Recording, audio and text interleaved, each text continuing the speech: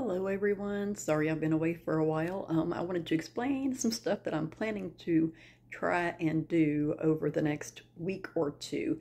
So as you know, I've not been making videos for a while because I've been having some personal issues, but I did get my laptop fixed thanks to my awesome son-in-law. So I am going to start switching out my featured videos. First of all, I plan to do that like 2 or 3 times each week.